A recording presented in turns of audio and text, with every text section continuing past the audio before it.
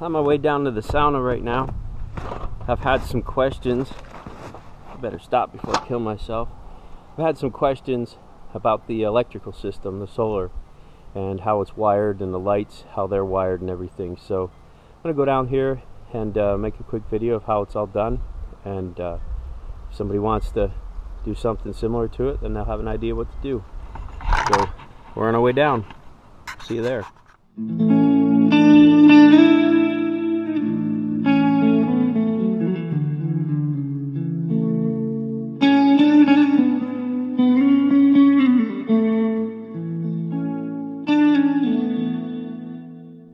Man, it's a beautiful day.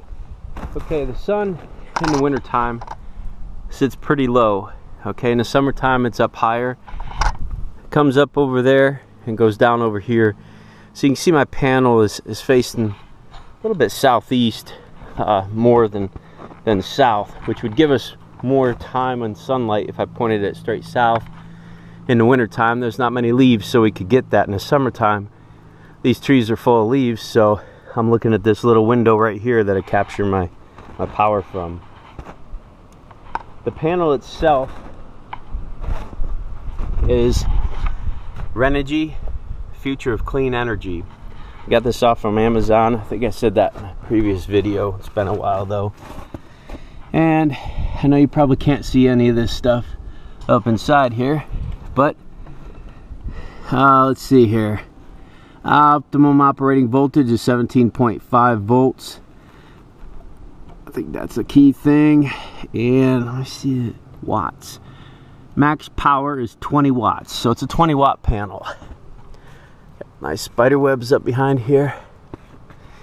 So this is just a TV mount from an old small TV. Mounted it on here so that I could pivot this and swivel it however I wanted to.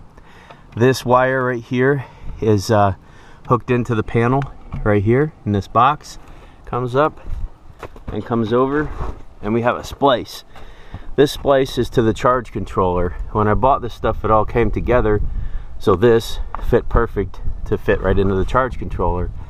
So on the inside, I just took these wires and drilled a small hole and passed them up through here, and they go right into the charge controller. We'll go inside and I'll show you that. On the inside of the sauna right now, that black wire that I showed you outside comes in up inside here. I'll show you in a moment.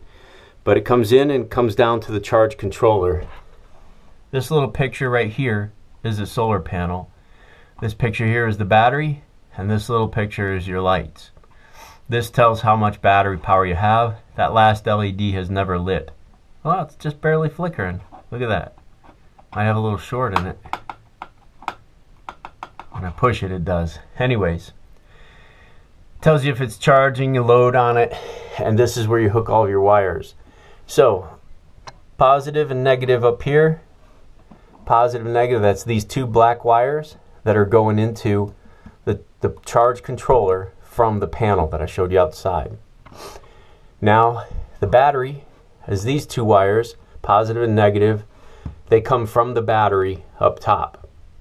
And then the light is these last two. And the light has one wire that comes over to the switch, and that is this red one.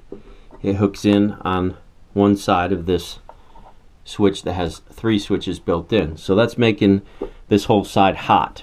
Okay? This over here has 3 wires, and basically one of each of these goes to each light. So this top one goes with this switch right here. I hit it on and we have light right up here. Turn it off. Okay, same thing over there, second switch, we've got light. So, just a quick recap. Power outside from the panel comes into the control box. The battery comes into the control box. And then the red one for your lights comes to one side of your switch. The black one to your lights is up in the attic, and I'll show you that in a minute. Right here is 3 wires going one to each light. Outside left light, outside right light, and inside the sauna light. Alright, let's go up there in the little space I got, and I'll show you how it comes up out of here and from the battery above the control box. Set up now, I think I can give a pretty good idea of how it's working, we can see everything from one spot. It's going to be a little bit of moving back and forth, so just bear with me. Basically, the battery is up top here in the corner. I'll climb up and show you better in a minute. And that's the charge controller I was just showing you. Here's our switch. And we got our lights, okay? All these lights are going to be the same way up there. These two are LEDs. They have a small wire on them. And the one inside has a bigger regular electric wire on it. It didn't come with the little pigtails. Those little LEDs did. So, okay, so I told you already the panel outside comes into the charge controller over there. The battery that's upstairs here, right over here in the corner, also goes to the charge controller. So that's the one in the back for the panel to the charge controller. These two wires right here, I don't think I need that light. These two wires right here, positive, negative, from the battery to the charge controller.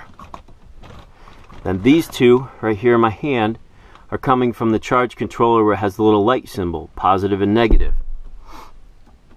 Positive right here goes down to the switch on the left hand side of the switch.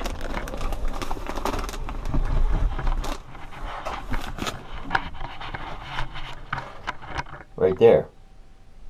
Alright. The negative, bear with me, climbing up and down here. The negative comes over to where I have all my splices done. And that is the negative that all of the lights are hooked into. So the negative wire from the light over here, the negative from the light on this side, and the Sauna light itself goes down through here, down through the wall, and comes out. The negative off from that one as well is all hooked to the negative for the light that comes off the charge controller.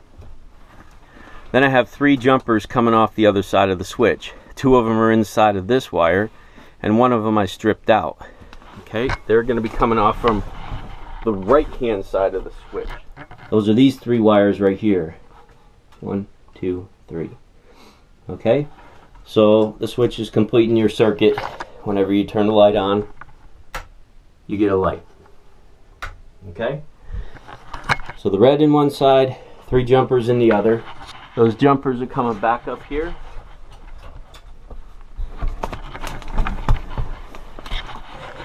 One of them is hooked up to this light over here. So when you turn the switch on, that works that light.